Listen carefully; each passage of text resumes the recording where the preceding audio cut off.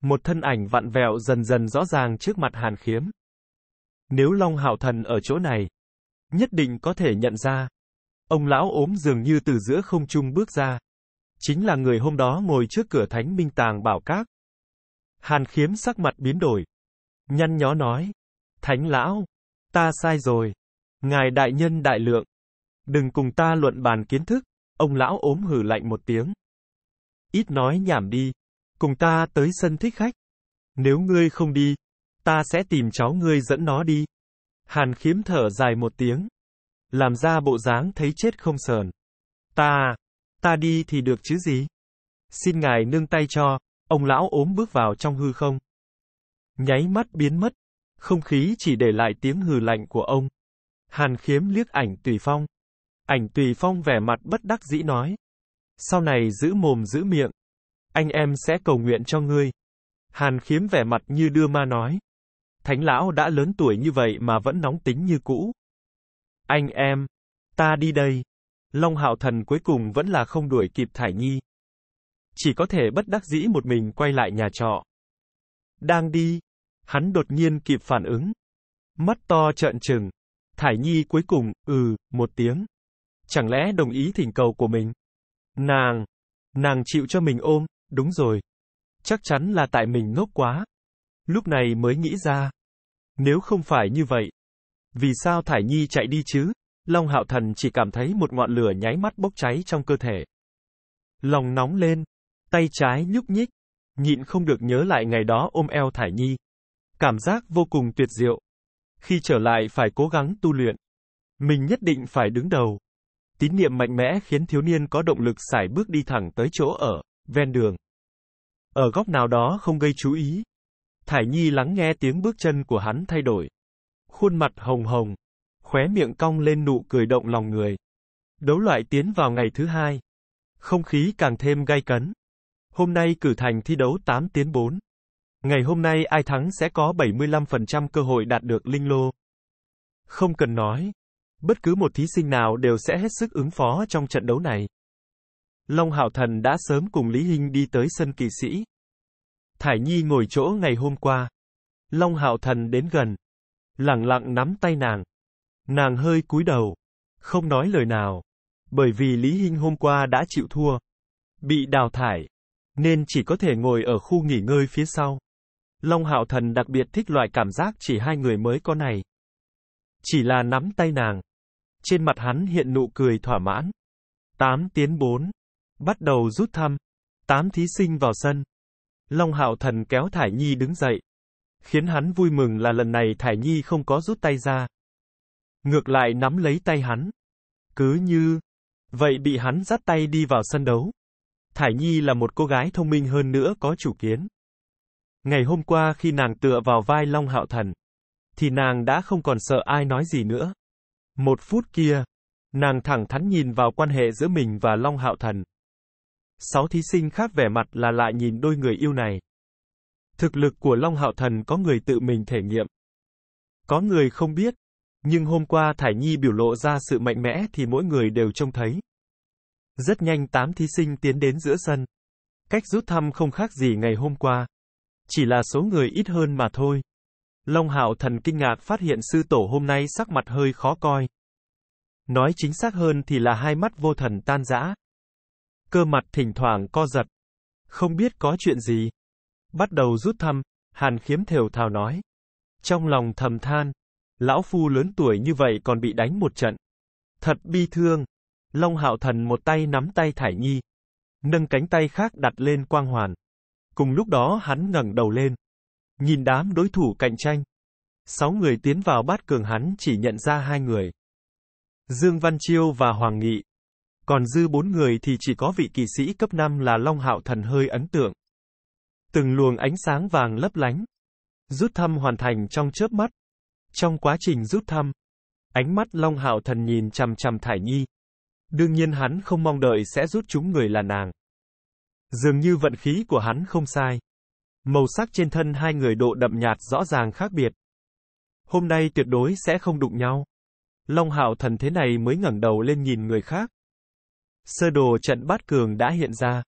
Có người vui có người buồn. Hoàng Nghị là bực mình nhất, bởi vì đối thủ 8 tiến 4 của y chính là Thải Nhi. Khi trông thấy ánh sáng vàng trên người Thải Nhi giống như mình, Hoàng Nghị chỉ cảm thấy trong miệng đắng chát. Gã biết, sợ là con đường của mình chấm dứt từ đây. Lòng y ngược lại nhẹ nhõm hẳn ra. Hoàng Nghị biết rõ, hôm nay những người này, mặc kệ y đối kháng với ai thì cơ hội thắng không lớn. Chẳng qua là rút chúng một đối thủ không có khả năng thắng nhất mà thôi. Long Hạo Thần cũng nhìn thấy đối thủ của mình. Hôm nay hắn phải đối đầu với linh hồn thánh điện cấp 5 khống thú sư. Thật hiển nhiên, hắn phải vượt qua khó khăn không nhỏ. Kỵ sĩ Thánh Điện lần nữa bày tỏ ra bản sắc xui xẻo. Dương Văn Chiêu và một kỵ sĩ cấp 5 khác rút chúng cùng một tổ. Rốt cuộc gã không thể tránh cho kỵ sĩ đối đầu. Nhưng Dương Văn Chiêu vẻ mặt thoải mái. Gã cảm thấy vận khí của mình rất tốt. Ít ra không đụng phải Thải Nhi. Cuối cùng đương nhiên là một thích khách cấp 4 bậc cao nhất của thích khách Thánh Điện đối đầu với thăng cấp giả duy nhất của chiến sĩ Thánh Điện. Hai người này vẻ mặt đều hiện nét vui mừng. Không cần nói, trong đám thí sinh tiến nhập bát cường, hai người họ thực lực kém nhất. Thứ đến là Hoàng Nghị. Chỉ cần dốc sức chiến đấu, còn có khả năng tiến nhập tứ cường. Hàn Khiếm cơ mặt rút gân. Vận khí cũng quá kém đi. Lại rút chúng người nhà. Nhưng hôm nay không có người cười nhạo ông. Trận chiến này đối với Lục Đại Thánh Điện trọng yếu phi thường. Có thể hay không tiến nhập tứ cường. Vào được tứ cường rồi xem như đã bước một chân vào ngưỡng cửa 3 hạng đầu. Không chỉ có thể đạt được linh lô. Đối với Lục Đại Thánh Điện mà nói, là tượng trưng của vinh quang. Ảnh Tùy Phong đỡ hơn mấy người kia. Ông tuyệt đối tin tưởng Thải Nhi. Hơn nữa bản thân thích khách Thánh Điện có 2 người tiến vào bát cường. Cơ hội lớn hơn chút. Mà trừ Thánh Điện không có thí sinh tham dự. Các phó điện chủ của 3 đại Thánh Điện khác thì nhìn chằm chằm đệ tử bổn điện. Dùng ánh mắt truyền đạt cho họ điều gì? Nhan sắc nhạt nhất ở lại. Những người khác quay về khu nghỉ ngơi chờ đợi thi đấu. Hàn Khiếm ỉu xìu nói. Long Hạo Thần hai mắt chợt sáng ngời. Hôm nay ánh sáng vàng trên người hắn mờ nhất. Rõ ràng xuất chiến chính là hắn và người khống thú sư. Thải Nhi. Đối thủ của cô là Hoàng Nghị. Ma Pháp Sư thổ hệ. Cấp 5. Có được thổ nguyên tố tinh linh. Am hiểu thổ lãng thuật hỗ trợ bản thân biến hóa vị trí. Cô sẽ xuất chiến trận thứ 4. Còn tôi thì ở trận đầu. Cô trước tiên trở lại nghỉ ngơi đi.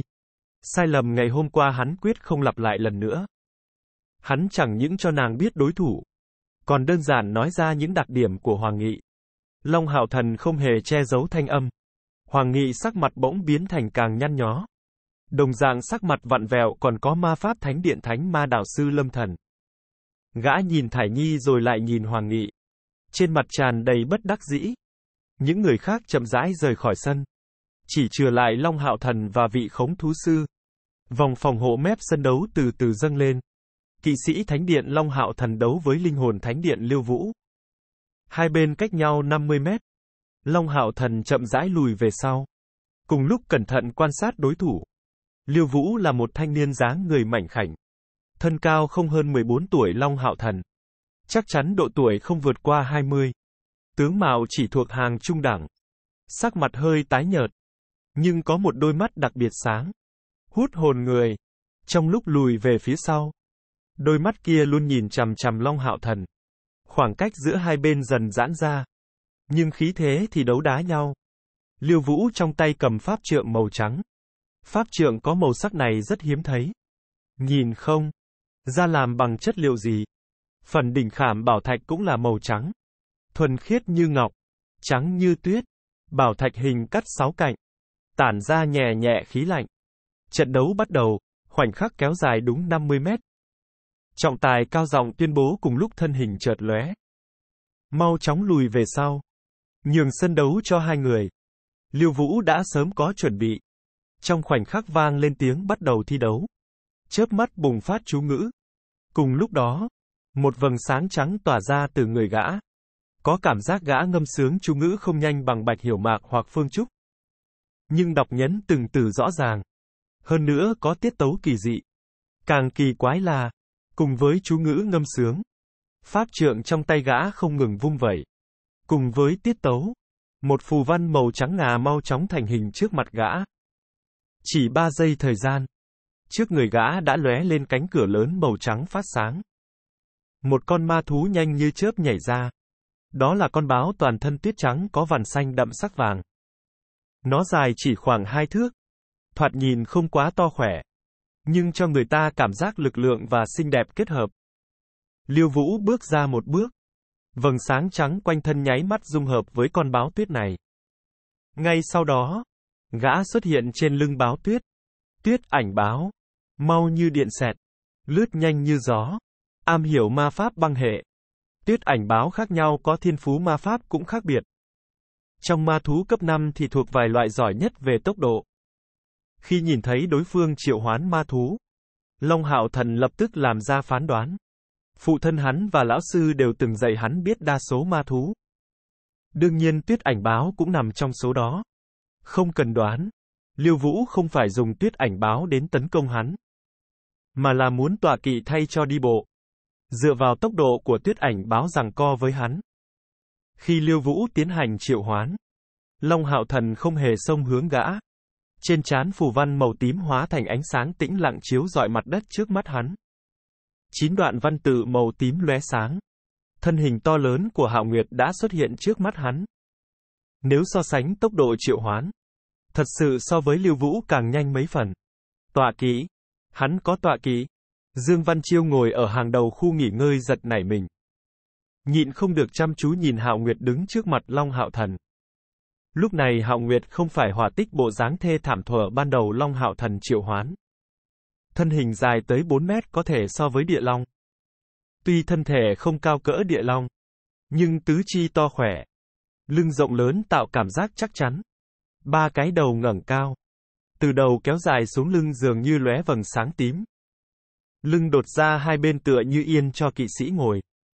3 đầu. 6 con mắt. Sáng ngời. Thoạt nhìn nó có 3 đầu ra vẻ hung dữ.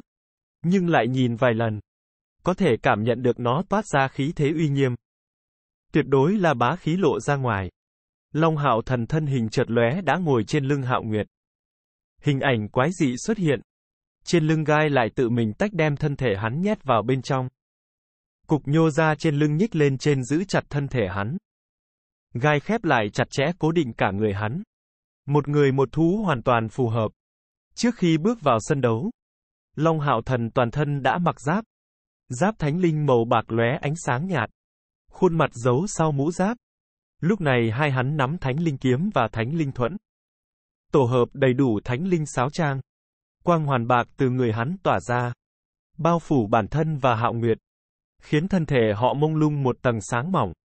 Đích thị là sáo trang phụ kỹ năng thánh linh hộ thể. Thoạt nhìn thì toàn thân giáp bạc, kiếm bạc, thuẫn bạc, thêm vào tọa kỵ 3 đầu Hạo Nguyệt. Long Hạo Thần so sánh với Liêu Vũ càng thêm mạnh mẽ. Hạo Nguyệt tam đầu đồng thời phát ra một tiếng gầm. 4 chân bay lên ngang nhiên vọt hướng đối thủ. Trên 3 cái đầu lấp lánh 3 ánh hào quang. Long Hạo Thần ngồi trên lưng nó hiện vẻ trầm tĩnh.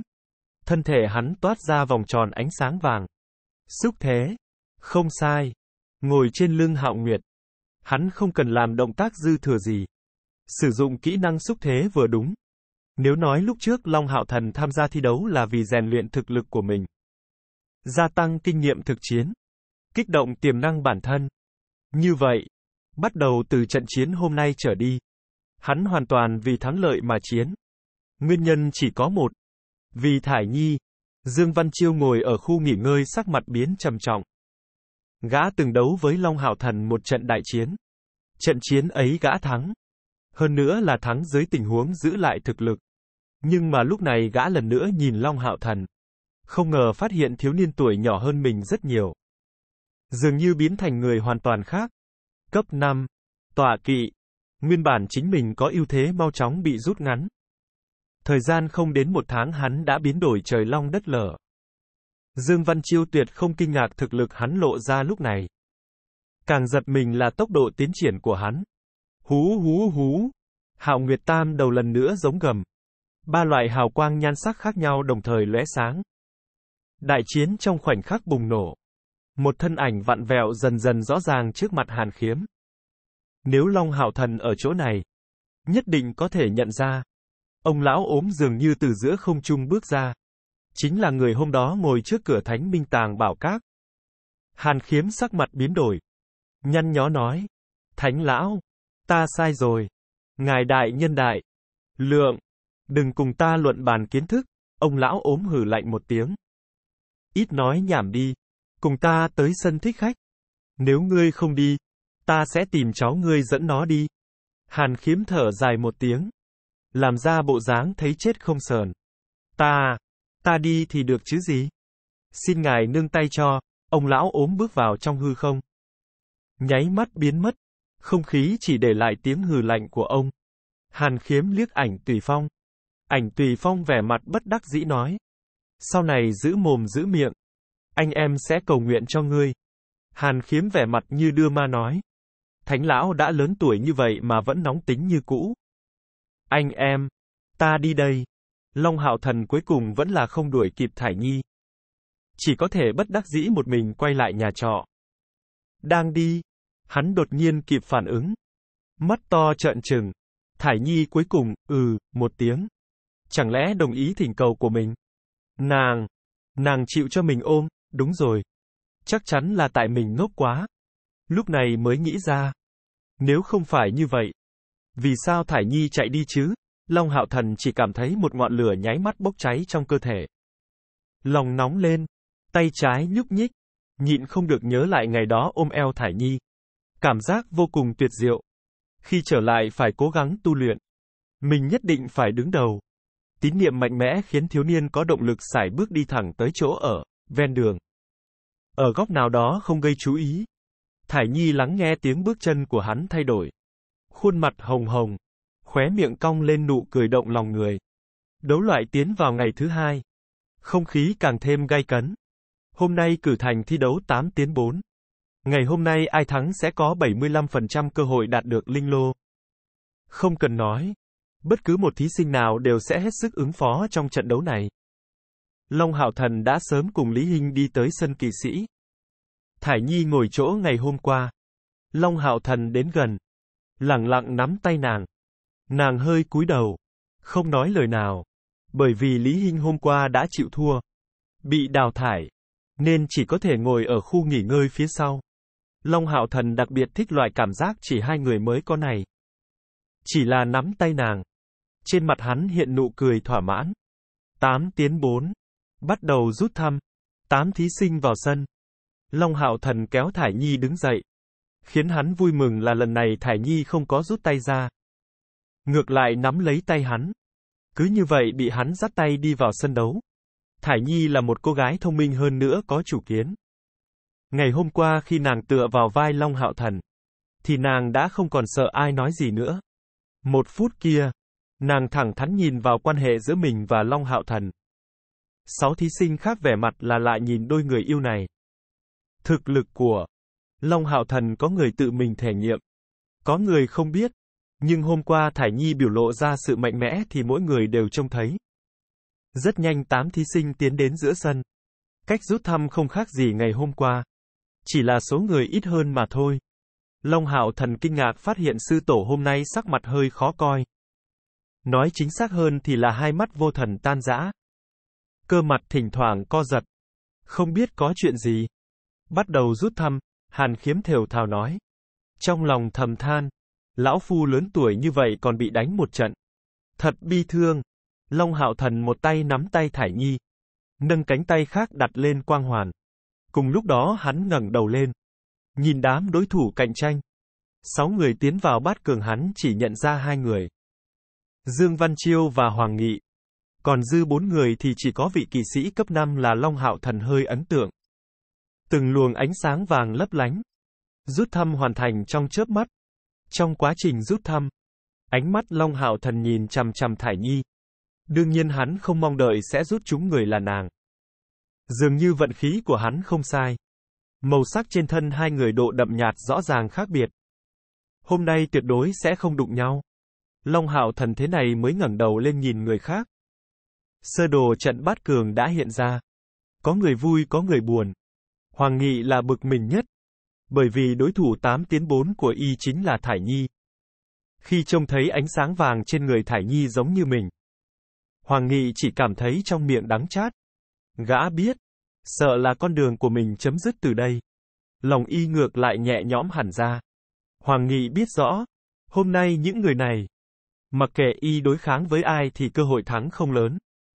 Chẳng qua là rút chúng một đối thủ không có khả năng thắng nhất mà thôi. Long Hạo Thần cũng nhìn thấy đối thủ của mình. Hôm nay hắn phải đối đầu với linh hồn thánh điện cấp 5 khống thú sư. Thật hiển nhiên, hắn phải vượt qua khó khăn không nhỏ. Kỵ sĩ Thánh Điện lần nữa bày tỏ ra bản sắc xui xẻo. Dương Văn Chiêu và một kỵ sĩ cấp 5 khác rút chúng cùng một tổ. Rốt cuộc gã không thể tránh cho kỵ sĩ đối đầu. Nhưng Dương Văn Chiêu vẻ mặt thoải mái. Gã cảm thấy vận khí của mình rất tốt. Ít ra không đụng phải Thải Nhi. Cuối cùng đương nhiên là một thích khách cấp 4 bậc cao nhất của thích khách Thánh Điện đối đầu với thang cấp giả duy nhất của chiến sĩ Thánh Điện. Hai người này vẻ mặt đều hiện nét vui mừng. Không cần nói. Trong đám thí sinh tiến nhập bát cường, hai người họ thực lực kém nhất. Thứ đến là Hoàng Nghị. Chỉ cần dốc sức chiến đấu, còn có khả năng tiến nhập tứ cường. Hàn Khiếm cơ mặt rút gân.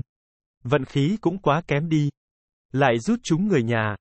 Nhưng, hôm nay không có người cười nhạo ông. Trận chiến này đối với Lục Đại Thánh Điện trọng yếu phi thường. Có thể hay không tiến nhập tứ cường. Vào được tứ cường rồi xem như đã bước một chân vào ngưỡng cửa 3 hạng đầu. Không chỉ có thể đạt được linh lô. Đối với Lục Đại Thánh Điện mà nói, là tượng trưng của vinh quang. Ảnh Tùy Phong đỡ hơn mấy người kia. Ông tuyệt đối tin tưởng Thải Nhi. Hơn nữa bản thân thích khách Thánh Điện có 2 người tiến vào bát cường. Cơ hội lớn hơn chút. Mà trừ Thánh Điện không có thí sinh tham dự. Các phó điện chủ của 3 đại thánh điện khác thì nhìn chằm chằm đệ tử bổn điện. Dùng ánh mắt truyền đạt cho họ điều gì? Nhan sắc nhạt nhất ở lại. Những người khác quay về khu nghỉ ngơi chờ đợi thi đấu. Hàn Khiếm ỉu xìu nói. Long Hạo Thần hai mắt chợt sáng ngời. Hôm nay ánh sáng vàng trên người hắn mờ nhất. Rõ ràng xuất chiến chính là hắn và người khống thú sư. Thải Nhi. Đối thủ của cô là Hoàng Nghị. Ma Pháp Sư thổ hệ. Cấp 5. Có được thổ nguyên tố tinh linh. Am hiểu thổ lãng thuật hỗ trợ bản thân biến hóa vị trí. Cô sẽ xuất chiến trận thứ 4. Còn tôi thì ở trận đầu. Cô trước tiên trở lại nghỉ ngơi đi. Sai lầm ngày hôm qua hắn quyết không lặp lại lần nữa. Hắn chẳng những cho nàng biết đối thủ, còn đơn giản nói ra những đặc điểm của Hoàng Nghị. Long Hạo Thần không hề che giấu thanh âm. Hoàng Nghị sắc mặt bỗng biến thành càng nhăn nhó. Đồng dạng sắc mặt vặn vẹo còn có ma pháp thánh điện thánh ma đạo sư Lâm Thần. Gã nhìn Thải Nhi rồi lại nhìn Hoàng Nghị. Trên mặt tràn đầy bất đắc dĩ. Những người khác chậm rãi rời khỏi sân. Chỉ trừ lại Long Hạo Thần và vị khống thú sư. Vòng phòng hộ mép sân đấu từ từ dâng lên. Kỵ sĩ Thánh Điện Long Hạo Thần đấu với linh hồn Thánh Điện Liêu Vũ. Hai bên cách nhau 50 mét. Long Hạo Thần chậm rãi lùi về sau. Cùng lúc cẩn thận quan sát đối thủ. Liêu Vũ là một thanh niên dáng người mảnh khảnh. Thân cao không hơn 14 tuổi Long Hạo Thần. Chắc chắn độ tuổi không vượt qua 20. Tướng mạo chỉ thuộc hàng trung đẳng. Sắc mặt hơi tái nhợt. Nhưng có một đôi mắt đặc biệt sáng. Hút hồn người. Trong lúc lùi về phía sau. Đôi mắt kia luôn nhìn chằm chằm Long Hạo Thần. Khoảng cách giữa hai bên dần giãn ra. Nhưng khí thế thì đấu đá nhau. Liêu Vũ trong tay cầm pháp trượng màu trắng. Pháp trượng có màu sắc này rất hiếm thấy. Nhìn không ra làm bằng chất liệu gì. Phần đỉnh khảm bảo thạch cũng là màu trắng. Thuần khiết như ngọc. Trắng như tuyết. Bảo thạch hình cắt 6 cạnh. Tản ra nhẹ nhẹ khí lạnh. Trận đấu bắt đầu. Khoảnh khắc kéo dài đúng 50 mét. Trọng tài cao giọng tuyên bố cùng lúc thân hình chợt lóe. Mau chóng lùi về sau. Nhường sân đấu cho hai người. Liêu Vũ đã sớm có chuẩn bị. Trong khoảnh khắc vang lên tiếng bắt đầu thi đấu. Chớp mắt bùng phát chú ngữ. Cùng lúc đó, một vầng sáng trắng tỏa ra từ người gã. Có cảm giác gã ngâm sướng chú ngữ không nhanh bằng Bạch Hiểu Mạc hoặc Phương Trúc. Nhưng đọc nhấn từng từ rõ ràng. Hơn nữa có tiết tấu kỳ dị. Càng kỳ quái là, cùng với chú ngữ ngâm sướng, pháp trượng trong tay gã không ngừng vung vẩy. Cùng với tiết tấu, một phù văn màu trắng ngà mau chóng thành hình trước mặt gã. Chỉ 3 giây thời gian, trước người gã đã lóe lên cánh cửa lớn màu trắng phát sáng. Một con ma thú nhanh như chớp nhảy ra. Đó là con báo toàn thân tuyết trắng có vằn xanh đậm sắc vàng. Nó dài chỉ khoảng 2 thước. Thoạt nhìn không quá to khỏe, nhưng cho người ta cảm giác lực lượng và xinh đẹp kết hợp. Liêu Vũ bước ra một bước. Vầng sáng trắng quanh thân nháy mắt dung hợp với con báo tuyết này. Ngay sau đó, gã xuất hiện trên lưng báo tuyết. Tuyết ảnh báo, mau như điện xẹt, lướt nhanh như gió, am hiểu ma pháp băng hệ. Tuyết ảnh báo khác nhau có thiên phú ma pháp cũng khác biệt. Trong ma thú cấp 5 thì thuộc vài loại giỏi nhất về tốc độ. Khi nhìn thấy đối phương triệu hoán ma thú, Long Hạo Thần lập tức làm ra phán đoán. Phụ thân hắn và lão sư đều từng dạy hắn biết đa số ma thú. Đương nhiên tuyết ảnh báo cũng nằm trong số đó. Không cần đoán, Liêu Vũ không phải dùng tuyết ảnh báo đến tấn công hắn, mà là muốn tọa kỵ thay cho đi bộ. Dựa vào tốc độ của tuyết ảnh báo giằng co với hắn. Khi Liêu Vũ tiến hành triệu hoán, Long Hạo Thần không hề xông hướng gã. Trên trán phù văn màu tím hóa thành ánh sáng tĩnh lặng chiếu rọi mặt đất trước mắt hắn.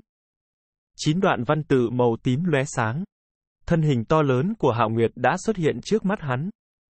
Nếu so sánh tốc độ triệu hoán, thật sự so với Liêu Vũ càng nhanh mấy phần. Tọa kỵ. Hắn có tọa kỵ.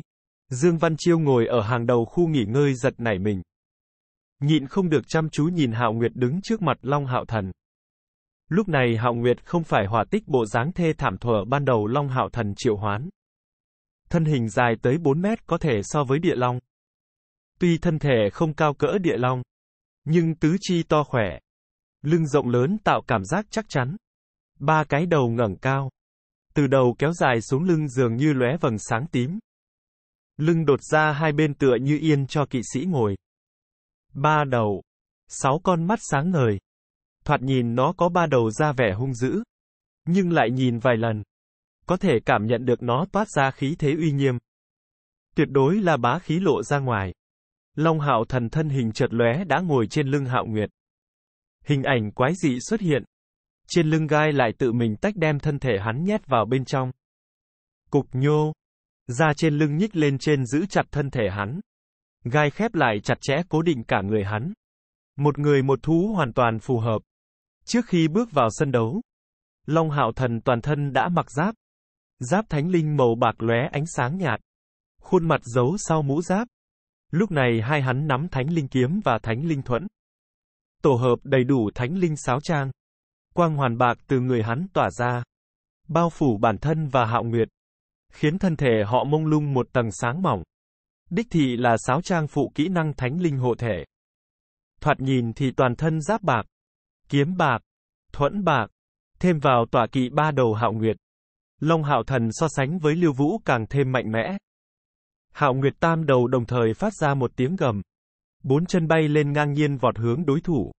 Trên 3 cái đầu lấp lánh 3 ánh hào quang. Long Hạo Thần ngồi trên lưng nó hiện vẻ trầm tĩnh. Thân thể hắn toát ra vòng tròn ánh sáng vàng. Xúc thế. Không sai. Ngồi trên lưng Hạo Nguyệt. Hắn không cần làm động tác dư thừa gì. Sử dụng kỹ năng xúc thế vừa đúng. Nếu nói lúc trước Long Hạo Thần tham gia thi đấu là vì rèn luyện thực lực của mình, gia tăng kinh nghiệm thực chiến, kích động tiềm năng bản thân. Như vậy, bắt đầu từ trận chiến hôm nay trở đi, hắn hoàn toàn vì thắng lợi mà chiến. Nguyên nhân chỉ có một. Vì Thải Nhi. Dương Văn Chiêu ngồi ở khu nghỉ ngơi sắc mặt biến trầm trọng. Gã từng đấu với Long Hạo Thần một trận đại chiến. Trận chiến ấy gã thắng. Hơn nữa là thắng dưới tình huống giữ lại thực lực. Nhưng mà lúc này gã lần nữa nhìn Long Hạo Thần. Không ngờ phát hiện thiếu niên tuổi nhỏ hơn mình rất nhiều. Dường như biến thành người hoàn toàn khác. Cấp 5. Tọa kỵ. Nguyên bản chính mình có ưu thế mau chóng bị rút ngắn. Thời gian không đến 1 tháng hắn đã biến đổi trời long đất lở. Dương Văn Chiêu tuyệt không kinh ngạc thực lực hắn lộ ra lúc này. Càng giật mình là tốc độ tiến triển của hắn. Hú hú hú. Hạo Nguyệt tam đầu lần nữa giống gầm. 3 loại hào quang nhan sắc khác nhau đồng thời lóe sáng. Đại chiến trong khoảnh khắc bùng nổ. Một Long Hạo Thần cưỡi Hạo Nguyệt xông hướng Liêu Vũ. Liêu Vũ cưỡi trên tuyết ảnh báo cũng di động. Gã chỉ là một triệu hoán sư. Nếu bị kỵ sĩ tiếp cận thì gã sẽ thua. Liêu Vũ giật mình không thua gì Dương Văn Chiêu ngồi ở khán đài. Là một triệu hoán sư. Gã tự nghĩ trong các chức nghiệp đồng cấp, chắc là không ai so với mình càng hiểu rõ ma thú. Nhưng mà tọa kỵ của Long Hạo Thần thì gã lại không biết. Loại ma thú có 3 đầu thoạt nhìn giống địa long này rốt cuộc là cái gì? Đặc biệt là khi gã thấy 3 cái đầu Hạo Nguyệt phát ra 3 luồng ánh sáng màu sắc khác nhau. Có thể được 3 chúc phúc. Ma pháp tương khắc chúc phúc. Hạo Nguyệt lại có được 3 loại chúc phúc. Hầu như là không thèm để ý khắc chế chúc phúc. Tốc độ của tuyết ảnh báo đúng thật là kinh người. Toàn lực khởi động thì tựa như sấm sét trắng. Lướt qua bên cạnh. Liêu Vũ trong miệng không ngừng lầm bầm chú ngữ. Mau chóng ngâm sướng. Cùng lúc đó, không biết gã lấy từ đâu ra một dây chuyền mang trên cổ. Dây chuyền màu bạc, treo một viên bảo thạch hồng lớn cỡ quả trứng. Loại vòng cổ có nhan sắc như thế chỉ thích hợp con gái. Liêu Vũ một thanh niên đeo nó thì hơi quái dị. Nhưng gã đã không thể lo lắng hình tượng. Mặc kệ là Long Hạo Thần đang xúc thế hay Hạo Nguyệt lấp lánh ánh sáng 3 màu. Đều cho gã áp lực cực lớn. Tốc độ của Hạo Nguyệt so với tuyết ảnh báo vẫn là có chênh lệch khá lớn. Nhưng nó cực kỳ thông minh. Không có ý định rượt theo tuyết ảnh báo. Nó chỉ là ở vị trí chính giữa di chuyển hướng tuyết ảnh báo. Không có dẫn đầu phóng thích ma pháp. Sân kỵ sĩ bán kính khoảng 300 mét. Cho dù Hạo Nguyệt không ngừng ở chính giữa sân đuổi theo tuyết ảnh báo. Cự ly hai bên vẫn cách nhau 100 mét. Cự ly này lấy tu vi ma pháp hiện tại của Hạo Nguyệt là không có khả năng đánh trúng đối thủ. Liêu Vũ thanh âm ngâm sướng luôn không ngừng. Bảo trì tần suất mau lan tràn trong sân. Viên bảo thạch hồng trên dây chuyền bắt đầu tỏa ra vầng sáng hồng. Kết hợp với ánh sáng trắng phát ra từ pháp trượng của gã. Một cái lại một cái ký hiệu kỳ dị xuất hiện quanh Liêu Vũ. Hợp thành loại đồ án quái lạ. Long Hạo Thần không hề ngừng xúc thế. Sau khi linh lô chuyển hóa thành dịch thái linh lực, tốc độ xúc thế của hắn hạ thấp. Nhưng hiệu quả thì tăng lên nhiều. Lúc này thân thể hắn đang biến hóa thành màu vàng. Thánh linh giáp đã hoàn toàn bị nhiễm thành vàng kim. Khí thế thần thánh không gì sánh bằng không ngừng từ người hắn tràn ra. Lực lượng của hắn càng lúc càng mạnh. Thể lực tuyết ảnh báo rốt cuộc vẫn là có giới hạn. Khi nó quay quanh sân kỵ sĩ chạy nhanh 3 vòng thì sức bật dần hạ thấp. Tốc độ tùy theo chậm lại. Cùng lúc đó, Liêu Vũ đã hoàn thành chú ngữ. Có thể thấy rõ ràng. Quay xung quanh gã. Tổng cộng có 36 cái ký hiệu quái dị. Ký hiệu đều là màu hồng. Tựa như tấm rèm hồng bao phủ gã ở bên trong. Trong khoảnh khắc ký hiệu quái dị hoàn thành. Bỗng nhiên bùng phát khí thế hoang dã khủng bố. Áp lực kinh khủng khiến vòng phòng hộ quanh mép sân đều rung lên. Trên khán đài chủ tịch, các cường giả hai mặt nhìn nhau. Thánh ma đạo sư Lâm Thần giật mình nói. Hiện tại người trẻ tuổi đều lợi hại như vậy ư? Đây là cái gì? Triệu hoán hoang dã ma thú, đúng vậy. Tất cả hoang dã ma thú đều là dị chủng lưu truyền từ thượng cổ. So với bình thường ma thú mạnh hơn rất nhiều. Hoang dã ma thú yếu nhất cũng là cấp 7. Chúng nó thường chỉ hoạt động ở một số nơi đặc biệt hoặc rừng sâu đồi vắng. 36 ký hiệu màu hồng từ từ dâng lên. Khuếch tán ra ngoài. Hóa thành quang hoàn hồng to lớn chậm rãi biến mất trong không khí. Nhưng mà khi nó biến mất rồi, luồng khói hồng bỗng xuất hiện trên đỉnh đầu Liêu Vũ. Cùng lúc đó, Hạo Nguyệt đột nhiên động. Lúc trước giằng co, nó thể hiện tốc độ phổ thông ma thú cấp 6. Nhưng trong chớp mắt này, ánh sáng xanh chói mắt hiện ra từ người nó, khiến thân thể khổng lồ bay lên. Đồng thời ánh sáng xanh chói mắt từ sau lưng nó bộc phát. Đẩy thân thể khổng lồ lấy tốc độ kinh người hóa thành tia chớp xông hướng Liêu Vũ. Đương nhiên không chỉ Tiểu Thanh có động tác. Luồng sáng đỏ phóng lên cao. Không trung hóa thành một vòng ánh sáng đỏ thẫm cùng ánh sáng hồng trái ngược. Từ trên trời giáng xuống Long Hạo Thần toàn thân tỏa ra ánh sáng vàng ngồi trên người Hạo Nguyệt. Đây là phụ trợ bản hỏa vũ diệu dương. Ma pháp phụ trợ hỏa hệ đỉnh cấp 5. Sao ảnh, sao lửa đỏ vàng chói mắt bỗng nhiên bộc phát. Long Hạo Thần ngồi trên người Hạo Nguyệt tựa như chiến thần rực rỡ lóa mắt. Tiểu Quang dùng năng lực không hoa lệ như Tiểu Thanh và Tiểu Hỏa. Nhưng từ trên đầu nó, liên tiếp phát ra 3 quang hoàn màu vàng. Cường kích quang hoàn, huy diệu quang hoàn, tín niệm quang hoàn. Trong đó huy diệu quang hoàn thì Long Hạo Thần không rảnh. Quang hoàn này trong nháy mắt có kỹ năng chúc phúc tăng cường tấn cả lực công kích lên 20%. Hơn nữa đối với quang nguyên tố sản sinh tác dụng áp xúc. Ngâm sướng chú ngữ không chỉ có một mình Liêu Vũ. Hạo Nguyệt Tam Đầu sớm chuẩn bị tốt chú ngữ. Chi chờ giờ phút này phát ra. Tiểu quang, tiểu hỏa, tiểu thanh trong nháy mắt bộc phát ra 6 kỹ năng. 4 phụ trợ, 2 tăng tốc, hầu như trong chớp mắt giúp Long Hạo Thần sức chiến đấu tăng lên đỉnh điểm. Liêu Vũ sắc mặt biến đổi. Gã dựa vào môi giới vượt cấp triệu hoán cường đại vật chỉ có thể phát động một kích. Gã tin tưởng sức mạnh đó đủ để đánh bại Long Hạo Thần. Nhưng mà khi triệu hoán ma pháp hoàn thành, chịu ảnh hưởng uy nhiếp của hoang dã ma thú, khiến tuyết ảnh báo tốc độ giảm sút, lại thêm thể lực của tuyết ảnh báo tiêu hao không nhỏ. Tốc độ không thể so với Hạo Nguyệt. Càng quan trọng là, triệu hoán ma pháp này cần có 3 giây phóng thích. Mà trong lúc này, Hạo Nguyệt lấy phong hệ ma pháp phiêu phù thuật và phong trụ thuật liên hợp phát động. Đẩy thân thể mau chóng xông tới. Lúc Hạo Nguyệt phát động ma pháp, cũng không phải Long Hạo Thần khiến nó làm vậy, mà là chính Hạo Nguyệt bắt đúng thời cơ. Ngay cả Long Hạo Thần cũng không ngờ nó có thể nhanh nhạy như vậy. Lấy trực giác của Long Hạo Thần đều là tại cuối cùng một khắc mới làm ra phán đoán. Chỉ là vài giây, Hạo Nguyệt đã cõng Long Hạo Thần vượt lên 100 mét. Lúc này, điều Liêu Vũ có thể làm, cũng chỉ là cố gắng thúc tuyết ảnh báo chạy như điên. Vì mình tranh thủ một chút thời gian, ánh sáng trắng bỗng chốc từ ngực hắn bắn ra. Mơ hồ có thể nhìn thấy. Trước ngực hắn có đỉnh linh lô 3 chân màu trắng bay bềnh bồng. Ánh sáng trắng nhu hòa rơi xuống thân thể tuyết ảnh báo, khiến tuyết ảnh báo đang chạy như điên bản năng quay đầu nhìn hướng Long Hạo Thần. Ngay lúc đó, một lực kéo mạnh mẽ bỗng giật ngược nó. Thân hình lảo đảo, tuyết ảnh báo suýt nữa ngã sấp xuống. Ánh sáng vàng chói mắt, tựa như cầu vồng xuất hiện trên thân kiếm thánh linh. Lóa mắt quang và hỏa chói lọi quang nhẫn. Kim kiếm khổng lồ dài tới 3 thước xuất hiện. Có vặn vẹo quang văn. Hương vị dương quang cùng không khí sau khi bị lửa thiêu đốt và cả huyễn lệ. Phá không mà đi. Quang chảm kiếm.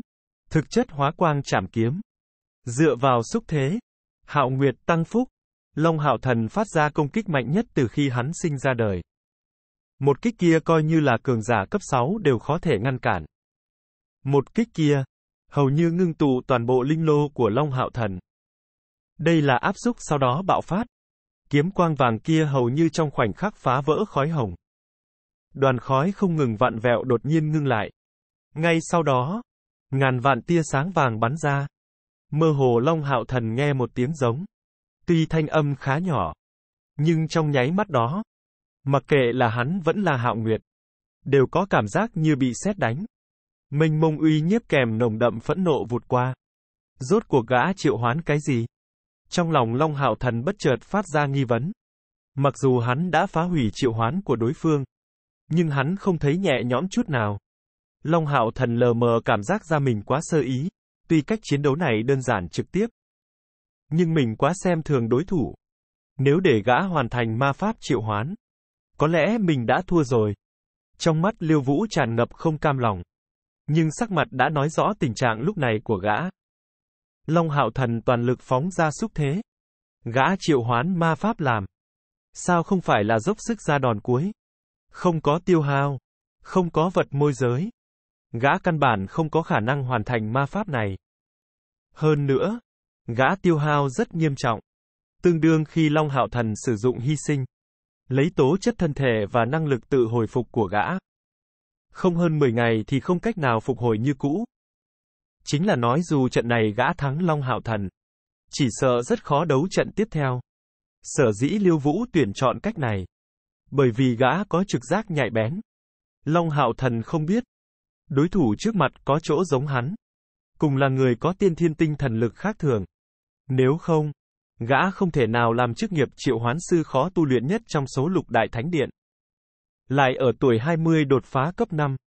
Ngay lúc Long Hạo Thần triệu hoán ra Hạo Nguyệt, Liêu Vũ đã nhạy bén cảm giác được chênh lệch giữa mình và đối thủ.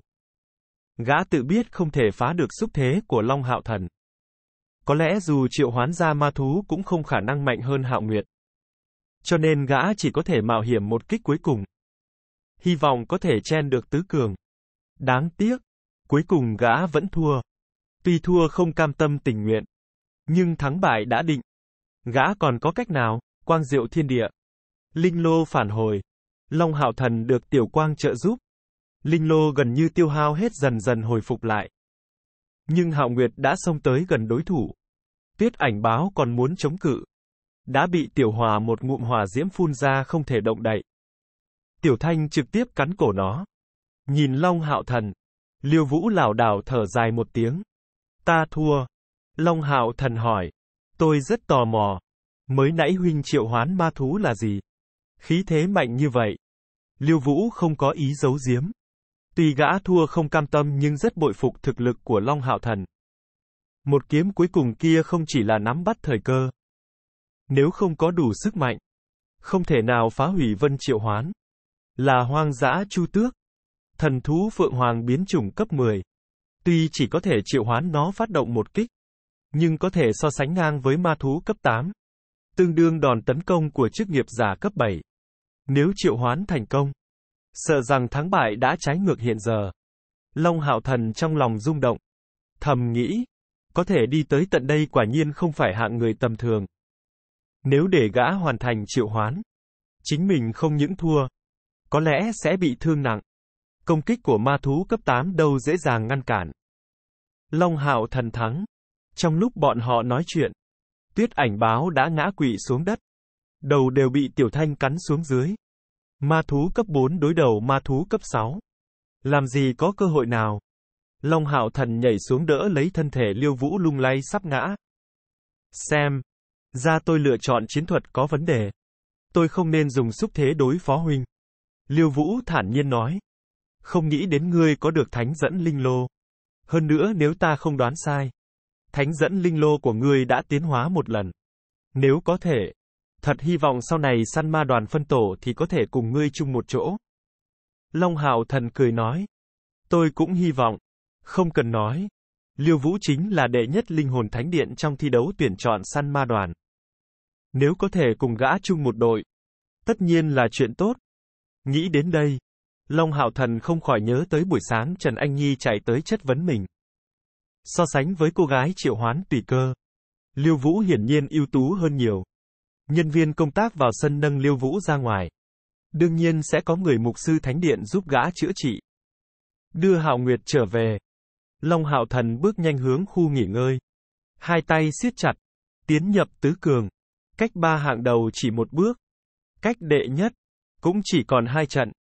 Trận thi đấu thứ 2 chính là thích khách thánh điện và chiến sĩ thánh điện, hai vị rút thăm may mắn này. Nhưng may mắn rút thăm không đại biểu hai người chiến đấu nhẹ nhàng. Ngược lại đây là trận đấu loại thảm thiết nhất. Tính tu vi thì vị thăng cấp giả chiến sĩ thánh điện thực lực cường một chút. Đã đột phá cấp 5. Thích khách thánh điện người kia thì đỉnh cấp 4. Giữa hai người có chênh lệch rõ ràng. Nhưng thích khách có thể tiến nhập bát cường. Thực lực cũng là khá mạnh. Hơn nữa có 3 cái bí kỹ trong người. Dựa vào cột trụ trong sân tiến hành yểm trợ. Triển khai một trận chiến đấu cực kỳ gian khổ. Trận đấu duy trì hơn 1 tiếng đồng hồ. Rốt cuộc vị thích khách dựa vào ý chí lực kinh người. Lấy thân làm mồi dụ. Khoảnh khắc bị trọng kiếm khảm vào xương vai nháy mắt phản kích. Đâm xuyên giáp chỗ cổ họng đối thủ. Một kiếm phong hầu. Đương nhiên, gã không có chân chính giết chết đối thủ. Nhưng lấy trọng thương làm cái giá lớn. Đạt được thắng lợi trong trận chiến này. Nếu tổng kết bí quyết thắng lợi của gã, thì phải là 2 chữ, ẩn nhẫn. Từ đầu tới cuối bị áp chế.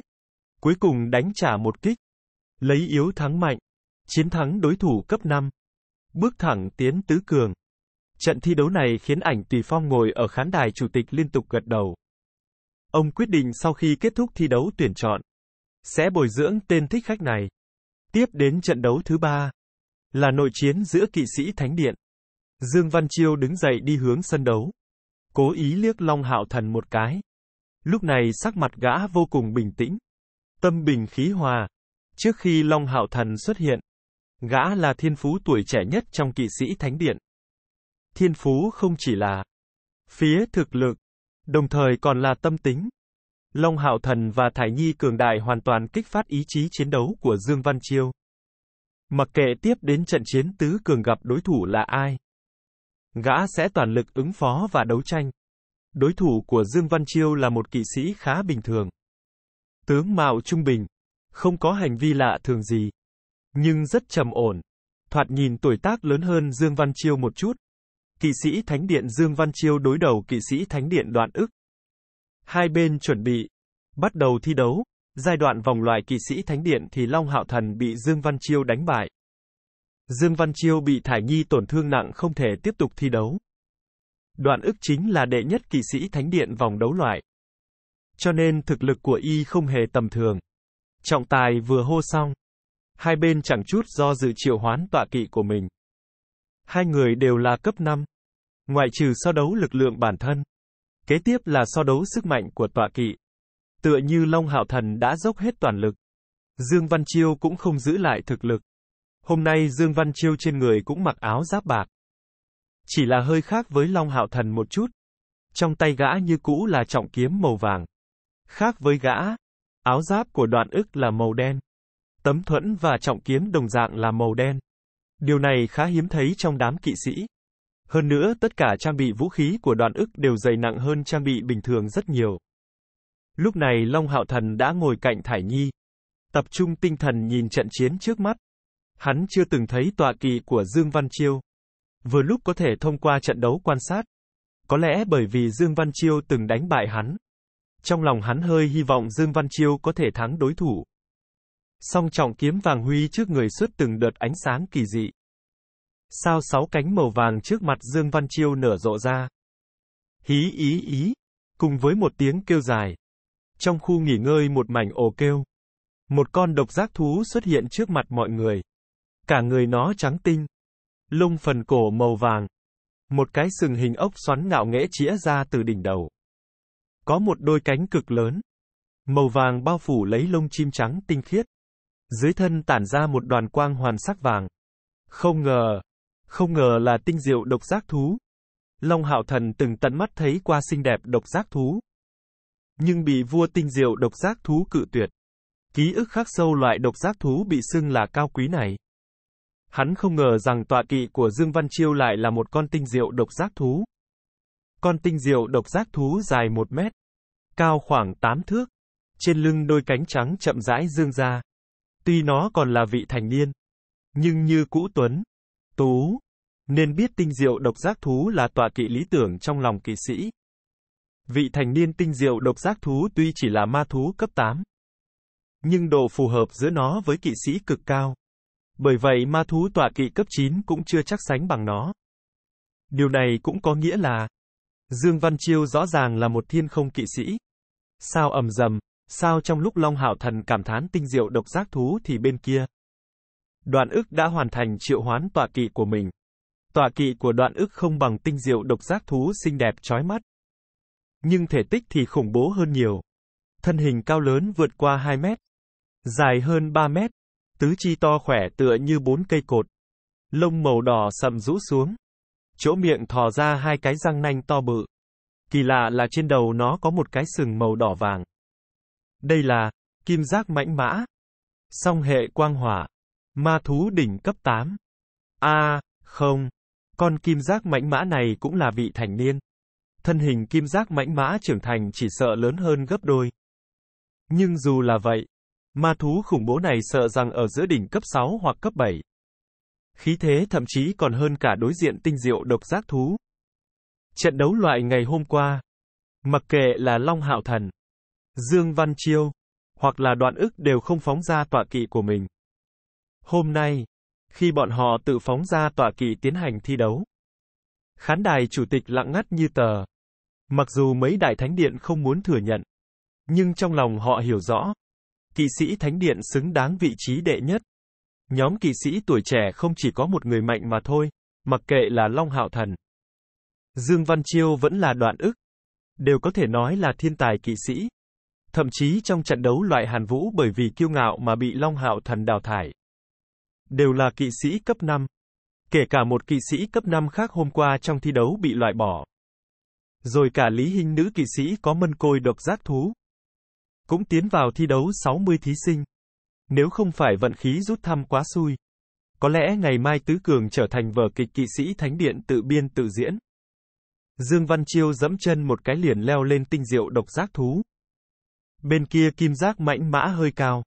Nhảy lên thì không được rồi. Nhưng Đoạn ức có cách. Kim giác mãnh mã nâng lên một chân trước. Đoạn ức đạp lên. Lần thứ nhất đạp móng nó mượn lực lần nữa nhảy. Thuận lợi cưỡi trên cái cổ to khỏe của kim giác mãnh mã. Tinh diệu độc giác thú chạy lấy đà mấy bước. Hai cánh dang rộng bay lên. Vầng sáng vàng nhạt không ngừng khuếch tán dưới chân nó. Cao quý, tao nhã, chói mắt, xinh đẹp. Nhìn tư thế bay lên không trung của tinh diệu độc giác thú. Sau lưng Long Hạo Thần vang thanh âm khen ngợi. Dương Văn Chiêu ngồi trên lưng tinh diệu độc giác thú thì toát ra khí chất bạch mã hoàng tử. Nhưng không phải ai đều trầm trồ khen. Ít ra có một người ngoại lệ.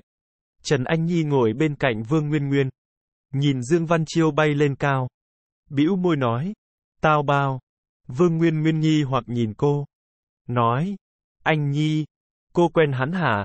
Khuôn mặt nhỏ xinh của Trần Anh Nhi lộ ra vài phần chán ghét. Quay đầu đi. Không quen. Trên không trung.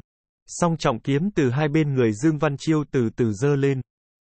Ánh sáng vàng nhu hòa tràn ra. Cùng với sắc vàng của độc giác thú trong thời gian ngắn hòa làm một. Hóa thành màu đồng. Giây phút này, Dương Văn Chiêu tỏa ra khí thế không chỉ tràn ngập thuộc tính quang minh. Càng là mãnh liệt hơi thở thần thánh. Vầng sáng vàng dưới chân độc giác thú cũng biến thành hình dạng sao sáu cánh. Hai cánh duỗi ra. Tinh diệu độc giác thú con ngươi sáng trong suốt chẳng có một chút lệ khí. Thân hình bay xéo xuống thẳng hướng đỉnh đầu kim giác mãnh mã. Sao ảnh bùm, sao bên kia kim giác mãnh mã thì bỗng dâng lên hỏa diễm đỏ vàng. Thoạt nhìn tựa như hỏa cầu khổng lồ. Trong tay Đoạn ức trọng kiếm to nặng cũng nâng lên. Khoảnh khắc lửa cháy. Từ mũi kiếm phóng ra hỏa quang dài khoảng mấy mét. Mắt thấy tinh diệu độc giác thú sắp tới gần chỉ còn cách kim giác mãnh mã khoảng 5 mét. Dương Văn Chiêu phát động đợt công kích đầu tiên. Quang trảm kiếm giao nhau thành thập tự trảm. Một đôi thanh kiếm vàng đồng thời phát ra quang trảm kiếm. Thập tự trảm giữa không trung thẳng hướng Đoạn ức ngồi ở cổ kim giác mãnh mã. Khoảnh khắc quang trảm kiếm chém ra. Cái sừng trên đỉnh đầu tinh diệu độc giác thú bay ra hai luồng sáng hòa cùng quang trảm kiếm. Quang trảm kiếm phát sinh biến hóa. Hai đạo đao quang lấp lánh chói mắt. Nồng đậm hơi thở thần thánh và uy nhiếp khiến đòn tấn công vốn không quá mạnh trở nên biến dạng. Đoạn ức sắc mặt biến trầm trọng. Tay vung lên trọng kiếm. Hỏa diễm sắc đỏ vàng hóa thành thanh đao to lớn. Cùng thập tự trảm mạnh va chạm. Bỗng chốc vô số hào quang huyễn lệ giữa không trung nổ tung phân tán bốn phía. Tinh diệu độc giác thú lần nữa nhảy lên bầu trời. Lúc này gã khó nén nghĩ đến nếu mình cũng biết kỹ năng xúc thế của Long Hạo Thần thì tốt rồi. Vậy thì gã có thể hoàn toàn phát huy ưu thế của thiên không kỵ sĩ. Dương Văn Chiêu âm thầm quyết định. Đợi sau khi kết thúc đợt thi đấu. Phải lấy phần thưởng học kỹ năng này mới được. Xúc thế lợi hại không? Long Hạo Thần đều đã dùng kỹ năng này thắng vài trận. Hơn nữa chỗ tốt của xúc thế chính là trợ giúp kỵ sĩ bùng nổ sức mạnh vượt cấp. Trận trước, Long Hạo Thần một kiếm kia đâu chỉ đơn giản là ngũ cấp. Ít nhất đạt tới lực tấn công của huy diệu kỵ sĩ. Một trên cao một dưới đất. Hai bên giao nhau lại tách ra. Người thông minh đều nhìn ra được vừa rồi là ai thắng ai bại. Ánh sáng vàng trên người tinh diệu. Độc giác thú không hề biến hóa. Đoạn ức tuy rằng kháng cự được thập tự trảm. Nhưng kim giác mãnh mã dâng lên hỏa diễm đỏ hồng thì rõ ràng bay ra sau. Tựa như bị gió thổi bạt. Tinh diệu độc giác thú xoay một vòng. Dương Văn Chiêu giữa không trung song kiếm lóe sáng. Thần thánh ánh sáng trắng dâng lên. Tư thế ngưng tụ thánh kiếm. Hơn nữa còn là song kiếm làm ra thánh kiếm. Lúc này sức mạnh của tinh diệu độc giác thú càng hiện ra. Một vòng vầng sáng hình dạng sao sáu cánh từ trên người nó dâng lên cao. Tốc độ ngưng tụ thánh kiếm của Dương Văn Chiêu mau gấp đôi. Khi tinh diệu độc giác thú lần nữa bay lượn sông lên thì song trọng kiếm cũng tản mát ra kiếm quang trắng lóa mắt. Mắt Đoạn ức chợt lóe. Lạ thường là, nhìn Dương Văn Chiêu từ trên cao bay xuống. Y không hề sử dụng kỹ năng gì. Ta chịu thua, thanh âm ồm ồm dưới sự thúc đẩy của linh lô vang khắp sân. Dí. Dương Văn Chiêu ngẩn người. Vội vàng giơ cao thánh kiếm đang chuẩn bị chém ra. Tinh diệu độc giác thú bay xẹt qua kim giác mãnh mã. Xoay quanh một vòng mới lại tiến tới trước mặt Đoạn ức. Đoạn huynh chịu thua. Dương Văn Chiêu khó hiểu nhìn y, hai bên chỉ mới thử tấn công. Có thể nói còn chưa chân chính bắt đầu thi đấu. Đoạn Ức trong mắt hiện ra một tia giãy giụa nhưng vẫn hướng Dương Văn Chiêu gật đầu. Nếu tổng hợp thực lực thì ta tự tin không kém ngươi. Nhưng ta cũng rõ ràng, có được tinh diệu độc giác thú, có năng lực bay lượn trên không trung. Ngươi đã ở vị trí bất bại. Có lẽ nếu ta cố gắng hết sức chống đỡ, ngươi muốn thắng ta sẽ phải trả cái giá lớn. Nhưng mà, nếu ta muốn thắng trận này thì rất khó khăn. Tu vi giữa ngươi và ta ngang bằng. Nhưng chừng giới kỵ sĩ và tinh diệu độc giác thú ưu thế trên không trung khiến ta nhìn không thấy hy vọng thắng lợi. Nếu ngươi là người của thánh điện khác, có lẽ ta sẽ dốc sức đánh đến cùng. Nhưng chúng ta đều là kỵ sĩ. Nói đến đây y tạm dừng một lát mới trầm giọng nói. Vì quang vinh của kỵ sĩ. Vừa nói, Đoạn Ức tay trái tấm thuẫn nâng lên bảo vệ bên trái thân thể. Tay phải trọng kiếm để ngang trước tấm thuẫn. Tiếp đó dán tại ngực trái làm tiêu chuẩn lễ thủ hộ kỵ sĩ. Câu vì quang vinh của kỵ sĩ đã nói cho Dương Văn Chiêu biết tất cả. Dương Văn Chiêu vẻ mặt lập tức biến nghiêm túc. Trong mắt lộ ra kính trọng. Song kiếm giao nhau để trước ngực. Tiếp đó cổ tay lật lại. Chuôi kiếm tay phải dán ở ngực trái. Hành lễ chừng giới kỵ sĩ. Gã cao giọng nói. Vì quang vinh của kỵ sĩ. Dương Văn Chiêu tận đáy lòng kính nể Đoạn Ức. Không cần phải nghĩ. Đoạn Ức nhận thua tuyệt đối không đại biểu y không mạnh bằng. Chỉ bởi vì y cảm thấy khả năng chiến thắng không lớn, mới đem cơ hội vào vòng sau nhường cho Dương Văn Chiêu càng mạnh hơn y một chút, mà không chọn cách dốc sức đấu. Mặt sau còn có 2 trận. Nếu bọn họ lưỡng bại câu thường, vậy ý nghĩa kỵ sĩ Thánh Điện mất đi một danh ngạch cạnh tranh tứ cường. Sau khi thử công kích, Đoạn Ức lựa chọn trực tiếp nhận thua, để lưu giữ thực lực của Dương Văn Chiêu. Lại thêm Long Hạo Thần đã thăng cấp. Cho dù trong tứ cường 2 người họ rút chúng một tổ, chỉ cần không ra ngoài ý muốn, 3 hạng đứng đầu thì kỵ sĩ Thánh Điện có thể chiếm 2 ghế. Trận trước thích khách miễn cưỡng tiến nhập tứ cường thì sẽ rớt xuống chót. Dương Văn Chiêu tự hỏi, nếu đổi lại là chính gã ở trong tình huống này, chỉ sợ khó mà làm được như Đoạn Ức rộng lượng và mau chóng ra quyết định. 2 người nói ra câu, vì quang vinh của kỵ sĩ, đã giải thích vì sao trận đấu này mau kết thúc như vậy. Dương Văn Chiêu cố gắng cao giọng hô lên, là đang nói cho mọi người biết, Đoạn Ức tuyệt đối không thua kém gã. Hàn Khiếm ngồi ở đài chủ tịch hơi giơ tay lên, sắc mặt vui mừng. Mấy thủ lĩnh thánh điện khác thì trầm mặc. Trong mắt họ không hề che giấu sự hâm mộ. Dương Văn Chiêu và Đoạn Ức, một thiên không một đại địa. Quang huy 2 kỵ sĩ tuổi trẻ này khiến mọi người hầu như nhìn thấy tương lai của họ. Lại thêm vào tuổi trẻ Long Hạo Thần. 3 người này, tương lai chắc chắn trở thành trụ cột của kỵ sĩ Thánh Điện. Chí ít ở lứa tuổi bọn họ, vị trí của kỵ sĩ Thánh Điện trong Lục Đại Thánh Điện như cũ không thể dao động. Hai bên tự thu hồi tọa kỵ và vũ khí. Dương Văn Chiêu cùng Đoạn Ức liếc mắt nhìn nhau. Âm thầm mến tài quay trở lại khu nghỉ ngơi. Thải Nhi, mọi sự phải cẩn thận, Long Hạo Thần nhỏ giọng dặn dò. Thải Nhi hơi phất tay. Gậy trục gõ mặt đất. Trong thanh âm sao cộp sao chậm rãi đi vào trong sân. Trận đấu cuối cùng 8-4. Thải Nhi đấu Hoàng Nghị. Hoàng Nghị vẻ mặt đau khổ chậm rãi đi vào sân. Ma Pháp Sư và Mục Sư sợ nhất là thích khách. Huống chi y sắp đối đầu là một vị mạnh vô cùng. Mặc kệ là ai, đều không nhìn thấy giới hạn của Thải Nhi. Chính là nói, nàng chưa từng lộ ra toàn bộ sức mạnh. Đương nhiên Hoàng Nghị sẽ không giống như Đoạn Ức tự động nhận thua. Nên dốc sức đấu tới cùng rồi mới nói sau. Thích khách Thánh Điện Thải Nhi đấu với Ma Pháp Thánh Điện Hoàng Nghị. Bởi vì nguyên nhân chức nghiệp của hai bên, cách xa nhau 40 mét. Chuẩn bị, thích khách đấu Ma Pháp Sư. Đương nhiên sẽ ưu đãi dâng lên 4 cột trụ. Hai bên chậm rãi kéo giãn cự ly. Hoàng Nghị hơi khẩn trương nắm chặt pháp trượng ngắn của mình. Cố gắng khiến hô hấp đều đều. Sẵn sàng chuẩn bị tùy thời ngâm sướng chú ngữ. Bắt đầu thi đấu, trọng tài hô 4 chữ tựa như mở khóa trên người Hoàng Nghị. Dưới áp lực cường đại của Thải Nhi, y hết sức bộc phát toàn bộ tiềm năng của mình. Ngâm sướng chú ngữ, lưu loát triệu hoán thổ nguyên tố tinh linh. Chú ngữ liên tục ngâm sướng. Tốc độ nhanh chóng không ngừng phát ra từ miệng y và thổ nguyên tố tinh linh. Thanh âm dày đặc xấp xỉ với khống thú sư trước đó. Thải Nhi động, gậy trúc gõ trên đất. Thân thể nàng tựa như áng mây bay. Xông hướng Hoàng Nghị. Mỗi vụt qua 3 mét. Gậy trúc lần nữa điểm mặt đất mượn lực. Tốc độ lại tăng. Ánh sáng lóa mắt.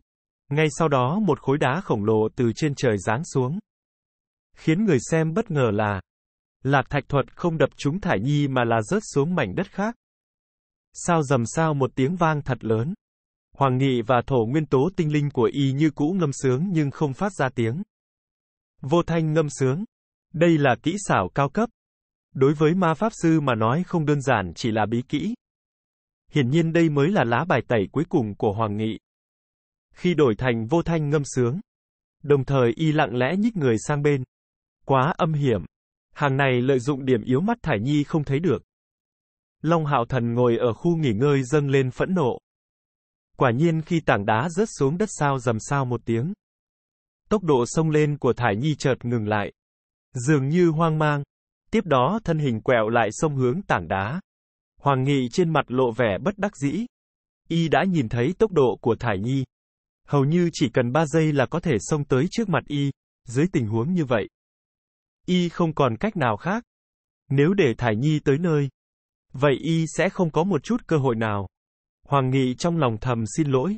Sau đó mau chóng cùng thổ nguyên tố tinh linh ngâm sướng chú ngữ. Tựa như lúc chiến thắng Vương Nguyên Nguyên. Chỉ có thể dùng thổ lãng thuật mới giúp y đứng vững bất bại. 3 hạng đứng đầu ai không muốn. Nếu thắng trận này là có hy vọng vào 3 hạng đầu. Vị thích khách kia tuy thắng nhưng bị thương nặng. Hoàng Nghị nắm chắc có thể thắng được gã. Mắt thấy Thải Nhi lao hướng tảng đá. Y cẩn thận không phát ra âm thanh nào. Một vòng ánh sáng vàng bắt đầu ở đỉnh trượng ngưng tụ thành hình. Tối đa khoảng 10 giây thì thổ lãng thuật sẽ hoàn thành. Nếu khi rút thăm trúng Long Hạo Thần hoặc Dương Văn Chiêu, y sẽ lập tức nhận thua. Sau đó tranh đoạt danh ngạch thứ 3. Y nhất định sẽ đối đầu với thích khách kia. Tiến nhập 3 hạng đầu coi như đã là khẳng định. Có thể đạt được một linh lô. Còn có thể lấy địa vị đội trưởng chọn một đội viên gia nhập chính mình có trong săn ma đoàn. Là kỳ vọng lớn nhất của y, nếu may mắn. Ngày mai rút thăm có thể trúng ngay tên thích khách kia. Hắc hắc. Như vậy càng đơn giản. Có hy vọng vào hạng 2. Không chừng lúc tranh đoạt đệ nhất. Còn có thể dốc sức đấu một phen. Hoàng Nghị vẫn cảm thấy vận khí dự thi của mình không tệ. Đặc biệt là lúc đấu tiểu tổ. Nếu Vương Nguyên Nguyên phát huy tốt hơn chút, sợ rằng chính y không thể vào được 16 cường. Đến hiện tại y vẫn khá may mắn. Đều không đụng tới đối thủ đặc biệt mạnh. Hy vọng vận khí của y sẽ luôn tiếp tục tốt như vậy. Ngay lúc Hoàng Nghị đang suy nghĩ viễn cảnh xa xôi, dường như mọi thứ dựa theo kế hoạch của y phát triển, thì đột nhiên, Thải Nhi động, thân thể nàng tựa như tia chớp đen phóng hướng nơi Hoàng Nghị đứng. Thân hình nàng chợt lóe, tốc độ cao, tàn ảnh lưu lại. Hoàng Nghị chỉ cảm thấy sau lưng chợt đổ một tầng mồ hôi lạnh. Nếu không phải y đã di chuyển, chỉ sợ lần này xong đời rồi. Không đợi y kịp vui mừng, Thải Nhi đã đến trước mặt y, nhưng nàng không giống như Hoàng Nghị nghĩ. Trực tiếp phát động công kích, mà là gậy trúc nhẹ gõ mặt đất. Mượn lực, gậy trúc tựa như dây cung đẩy Thải Nhi ra ngoài. Hoàng Nghị ngây ngẩn, biến mất, đúng vậy. Thải Nhi trước mắt y lao ra ngoài.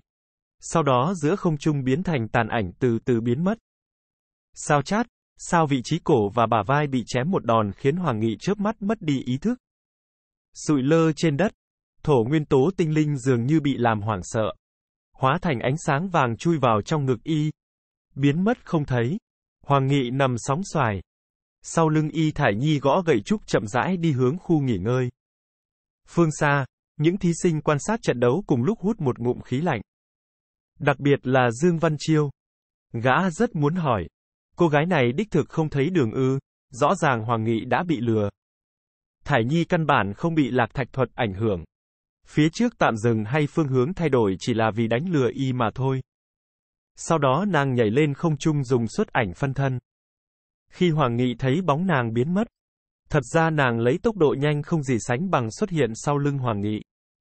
Kế tiếp đương nhiên là Hoàng Nghị thê thảm bị gậy trúc đập một cái hôn mê. Thích khách Thánh Điện. Thải Nhi thắng. Thải Nhi quay về ngồi bên cạnh Long Hạo Thần. Nhìn nàng, hắn không khỏi ngây ngẩn.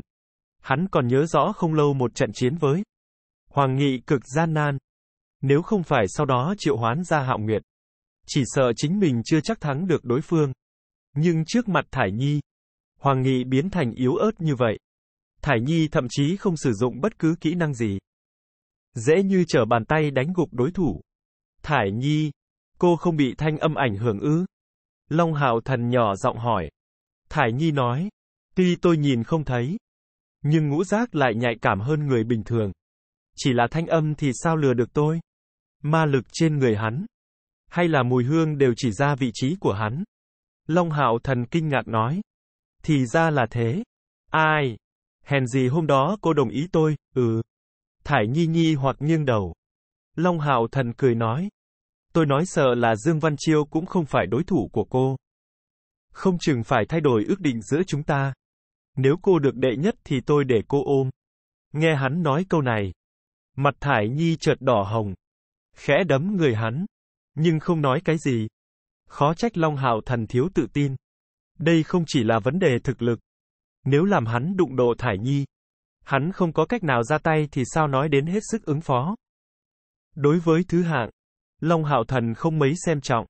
Tựa như phía trước Hoàng Nghị đã nghĩ. Hắn thấy vào được 3 hạng đầu đã rất tốt. Có thể đạt được linh lô là đủ rồi. Cuộc thi 8 tiến 4 đã kết thúc. Danh sách thí sinh tiến vào săn ma đoàn thi đấu tuyển chọn cá nhân 8 tiến 4 gồm Long Hạo Thần, Dương Văn Chiêu, Mục Ninh, Thải Nhi. Trong đó, Mục Ninh chính là một vị khác của Thích Khách Thánh Điện. Thi đấu tiến hành đến tận đây. Lục Đại Thánh Điện chỉ còn lại người của Kỵ Sĩ Thánh Điện và Thích Khách Thánh Điện. 2 đối 2. Nhìn qua tổng thể thực lực thì Kỵ Sĩ Thánh Điện nổi trội hơn. Nhưng sự tồn tại của Thải Nhi khiến người không thể bỏ qua. Cô gái này rốt cuộc sức mạnh đến cỡ nào? Sợ rằng chỉ có người của Thích Khách Thánh Điện mới biết. Dù Mục Ninh đứng chót, nhưng nếu Thải Nhi có thể đạt được vô địch, vinh dự của Kỵ Sĩ Thánh Điện sẽ bị Thích Khách Thánh Điện cướp mất. Hơn nữa, mọi người đều thấy quan hệ thân thiết giữa Long Hạo Thần và Thải Nhi. Hai người có khả năng là săn ma đoàn từ trước đến nay đôi tình nhân tuổi nhỏ nhất. Cùng là tiềm năng lớn nhất. Đưa Thải Nhi trở lại chỗ ở. Long Hạo Thần quay về nhà trọ đi thẳng tới phòng Dạ Hoa. Lão sư. Dạ Hoa nhìn người tới là Long Hạo Thần. Mỉm cười nói. Thi đấu hôm nay thuận lợi chứ? Long Hạo Thần cười nói. Đã vào tứ cường. Hắn tường tận kể lại quá trình thi đấu hôm nay. Dạ Hoa con mắt sáng lên. Cười vui nói.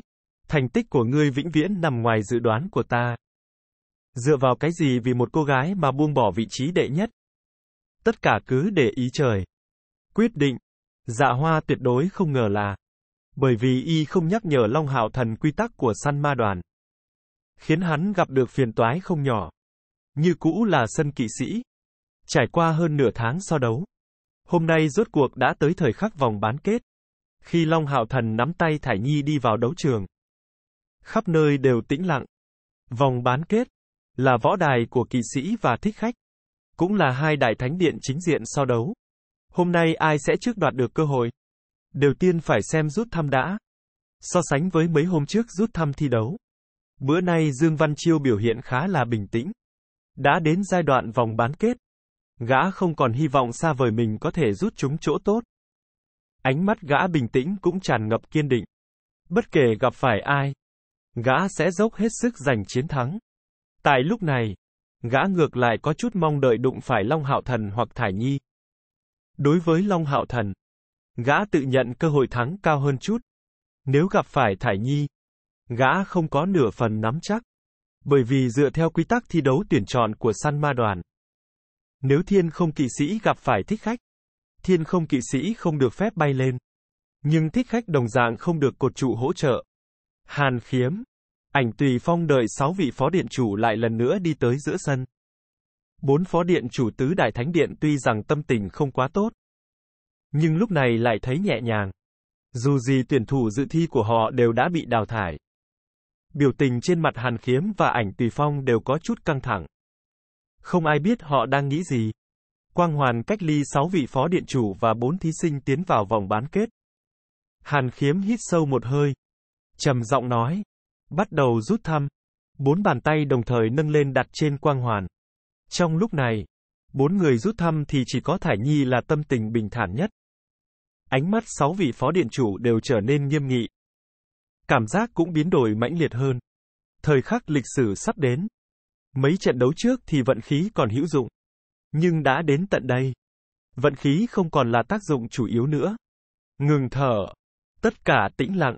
Ánh mắt mọi người đều tập trung vào bốn người đứng ngoài quang hoàn. Ánh sáng chợt lóe. Kết thúc rút thăm. Khi mọi người nhìn thấy kết quả rút thăm thì nhịn không được hít một hơi lạnh. Dương Văn Chiêu ngây ngốc. Long Hạo Thần cũng ngẩn ngơ. Khóe miệng Long Hạo Thần bất đắc dĩ nhếch lên. Hơi cúi đầu. Tình cảnh hắn không hy vọng nhất rốt cuộc vẫn là đến. Nhìn trên người mình và Thải Nhi cùng ánh sáng nhạt. Hắn chỉ cảm thấy cổ họng khô khốc. Kết quả như thế nào? Thải Nhi nhẹ giọng hỏi. Đối thủ của cô là tôi. Long Hạo Thần gian nan phun ra một câu. Ồ, Thải Nhi dường như không hề bất ngờ kết quả này. Ngược lại chủ động nắm tay Long Hạo Thần. Hàn Khiếm hơi ngây người. Đối với Kỵ Sĩ Thánh Điện mà nói, đây hẳn là một dịp tốt. Nhưng xem sắc mặt của Long Hạo Thần, ông cảm thấy bất an. Kết thúc rút thăm.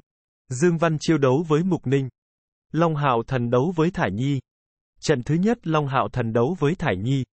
Hai người ở lại trong sân chuẩn bị thi đấu. Mấy vị phó điện chủ khác đều không phản đối. Hàn Khiếm tuyên bố kết quả rút thăm. Kết quả vừa ra, khu nghỉ ngơi ồn ào tiếng bàn tán. Lý Hinh khẩn trương. Đệ đệ sẽ đối đầu với Thải Nhi. Thế thì làm sao đây? Bọn họ thật sự toàn lực chiến đấu ư? Đợi một chút, Thải Nhi nắm tay Long Hạo Thần đột nhiên mở miệng nói. 6 vị phó điện chủ chuẩn bị rời khỏi sân đều nghi hoặc nhìn nàng. Thải Nhi nhàn nhạt nói. Trực tiếp tiến hành trận sau đi. Tôi nhận thua. Sao một mảnh xôn xao. Hàn Khiếm trợn to mắt. Đối với trận đấu giữa Long Hạo Thần và Thải Nhi, nói thật thì ông không biết nên mong ai thắng lợi.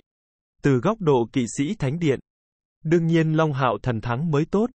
Như vậy hắn có thể hội ngộ Dương Văn Chiêu ở trận chung kết. Nhưng nếu Long Hạo Thần thắng Thải Nhi, không chừng ảnh hưởng đến quan hệ hai người thì sao? Thải Nhi chính là luân hồi thánh nữ. Nếu Long Hạo Thần có thể cùng nàng kết thành đôi, như vậy khỏi phải nói. Sau này hai người sẽ trở thành trụ cột liên minh. Đây cũng là tình huống Kỵ Sĩ Thánh Điện hy vọng nhìn thấy. Thải Nhi nhận thua. Kết cuộc này Hàn Khiếm không bao giờ ngờ tới. Nhưng sau vài giây ngẩn người, trên mặt ông tràn ngập vui mừng. Dĩ nhiên Thải Nhi nhận thua là kết quả Kỵ Sĩ Thánh Điện muốn thấy nhất. Vẹn toàn đôi bên, Ảnh Tùy Phong sắc mặt trở nên khó coi. Vội nói, Thải Nhi, ngươi thật sự muốn nhận thua? Thải Nhi nhẹ gật đầu. Nắm tay Long Hạo Thần muốn đi hướng khu nghỉ ngơi. Thải Nhi, Long Hạo Thần nghe Thải Nhi nói câu đó thì hoàn toàn chấn động. Hắn đã chuẩn bị nhận thua, nhưng không nghĩ Thải Nhi càng trực tiếp hơn.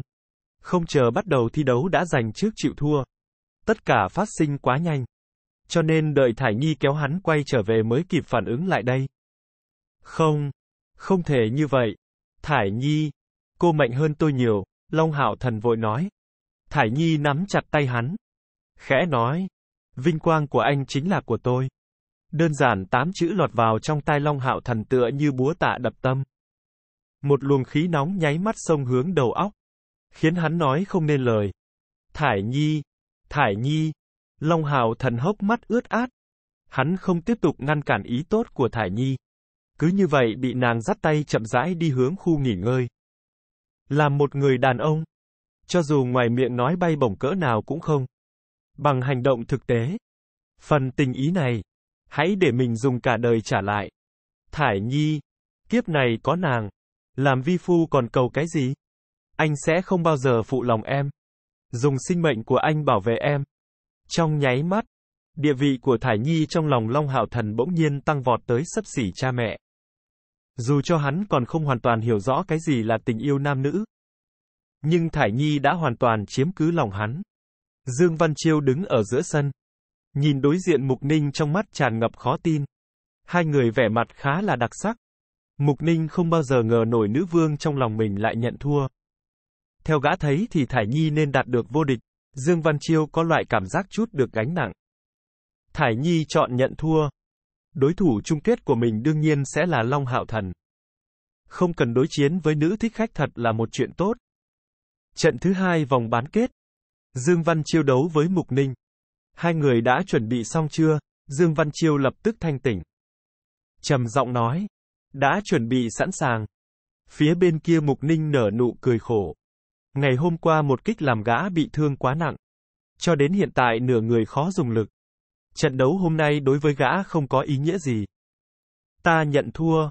Tình cảnh khiến toàn sân sao động lần nữa xuất hiện. Tuy trong lòng Mục Ninh không cam tâm, nhưng ngoại trừ nhận thua, gã thật sự không còn cách nào khác. Thậm chí ra một đòn đều không có khả năng. Lấy tình trạng trước mắt, tu vi không tới cấp 5. Sợ rằng một chiêu của Dương Văn Chiêu chưa chắc cản được. Không chịu thua thì có thể làm sao đây? Tình trạng dở khóc dở cười này làm trọng tài ngơ ngẩn. Ánh mắt nhìn hướng khán đài chủ tịch. Dương Văn Chiêu thắng. 2 trận vòng bán kết thế nhưng còn chưa bắt đầu đã kết thúc. Kỵ Sĩ Thánh Điện trở thành người thắng lớn nhất. Long Hạo Thần và Dương Văn Chiêu đều tiến nhập 2 thứ hạng đầu. Mọi người khoan cử động. Có một chuyện muốn tuyên bố. Đài chủ tịch truyền ra tiếng hàn khiếm. Những thí sinh chuẩn bị rời đi đều ngừng chân. Bọn họ hơi thất vọng. Vốn tưởng sẽ nhìn một trận đặc sắc nhưng lại xuất hiện liên tiếp 2 trận nhận thua. Một lát sau, phía đài chủ tịch lần nữa vang lên giọng hàn khiếm. Xét thấy hôm nay không có trận đấu chính thức. Sau khi đoàn chủ tịch cuộc tuyển chọn thương nghị, quyết định rời chung kết lên trước. Trong ngày hôm nay hoàn thành. Hơn nữa tiến hành trao giải cùng luân bàn nghi thức. Tất cả mọi người đừng rời đi. Chung kết rời ngày. Luân bàn nghi thức, nghĩa là hôm nay sẽ quyết định ra người vô địch. Đồng thời hoàn thành phân tổ 10 cái săn ma đoàn. Thi đấu tuyển chọn săn ma đoàn vốn là tiến hành trong nội bộ Thánh Điện Liên minh. Tất cả đều đơn giản. Không có bất cứ hoa mỹ mánh lới nào. Nếu vòng bán kết chấm dứt bằng loại hình thức này, đương nhiên cần tiết kiệm thời gian. Phía sau, đầu tiên tiến hành trận giữa hạng 3 và 4. Thích khách Thánh Điện Thải Nhi và Mục Ninh ra sân thi đấu. Lần này Hàn Khiếm trực tiếp tuyên bố. Trong sân cũng thay đổi trọng tài. Thoạt nhìn người đàn ông này khoảng hơn 40 tuổi. Dáng người cường tráng như núi. Tuy gã đã thu liễm khí thế nhưng lúc xuất hiện giữa sân đấu, vẫn khiến những thí sinh chịu áp lực không nhỏ. Sợ rằng vị trọng tài có tu vi khoảng cấp 8. Thiếu niên thiếu nữ ngồi ở khu nghỉ ngơi đều là người nổi bật. So với bạn cùng lứa thì kiến thức rộng hơn nhiều. Lập tức phán đoán ra trọng tài có khí thế gần như biến thành hữu hình này không phải loại tầm thường. Tôi nhận thua, thanh âm lạnh lùng vang vọng khắp nơi. Nguyên bản những thí sinh bởi vì thêm trận đấu mà sôi nổi bàn tán bỗng chốc cùng tĩnh lặng. Ánh mắt đồng loạt nhìn chăm chú người nào đó. Thải Nhi đứng đó, hơi khom người hướng đài chủ tịch. Sau đó ngồi xuống. Vừa mới 3 chữ kia chính là phát ra từ miệng nàng. Thải Nhi, cô làm sao vậy? Long Hạo Thần kinh ngạc. Nhưng Thải Nhi đã nói ra lời chịu thua. Thải Nhi khẽ tựa đầu lên vai hắn. Tên ngốc, 3 thứ hạng đầu thì không thể ở cùng một săn ma đoàn. Long Hạo Thần toàn thân chấn động. Đúng rồi, 3 hạng đầu thì không thể ở cùng săn ma đoàn. Sao mình có thể quên sự việc quan trọng như vậy? Nàng hoàn toàn vì mình liên tiếp từ bỏ thi đấu. Thậm chí không tiến 3 hạng đầu, nàng rõ ràng có thực lực tranh đoạt ngôi vô địch. Thải Nhi, Long Hạo Thần chỉ cảm thấy tình cảm tựa như dòng suối tuôn trào. Hắn nhịn không được giang tay ra muốn ôm nàng. Lúc này hắn không biết làm sao thổ lộ tình cảm tràn đầy trong lòng. Thải Nhi hai tay ngăn trước ngực hắn. Khẽ khàng nói. Ngốc, anh còn chưa được đệ nhất mà. Nên đi, tới lúc anh ra sân rồi. Long Hạo Thần nắm tay nàng đưa lên miệng hôn một cái. Tôi nhất định sẽ thắng, nói xong câu đó. Hắn phóng người lên, hầu như là xông hướng sân đấu. Tay Thải Nhi như cũ giữa chừng không trung. Chỉ cảm thấy nguyên cánh tay đều cảm giác là lạ. Khuôn mặt nhỏ nhắn ẩn sau tấm khăn che thẹn thùng đỏ hồng. Nhưng nàng lại thấy cả đời này chưa từng vui vẻ như hiện giờ. Thì ra hy sinh vì một người cũng sẽ có cảm giác hạnh phúc như vậy. Anh đã nói, vĩnh viễn bảo vệ em. Thì em làm sao sẽ không vì anh sáng tạo ra cơ hội, đồ ngốc. Gã khờ này, ban đầu khi Long Hạo Thần phát ra hứa hẹn với nàng, thì nàng đã nghĩ đến rồi sẽ có lúc này. Long Hạo Thần xông vào trong sân. Chiến ý bỗng chốc dâng lên cao hơn bao giờ hết. Mơ hồ có thể thấy hai mắt trong suốt như thủy tinh có hỏa diễm vàng đang thiêu đốt. Đây là sức mạnh của tình yêu.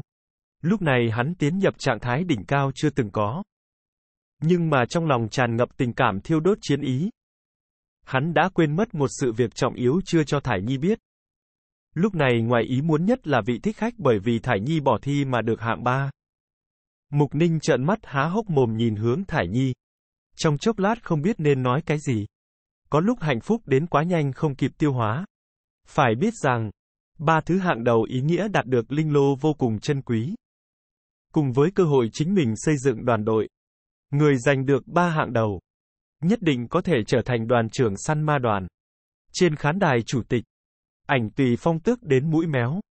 Nhìn Hàn Khiếm, vẻ mặt tức giận. Hàn Khiếm rất vô tội nói. Chuyện không liên quan đến ta.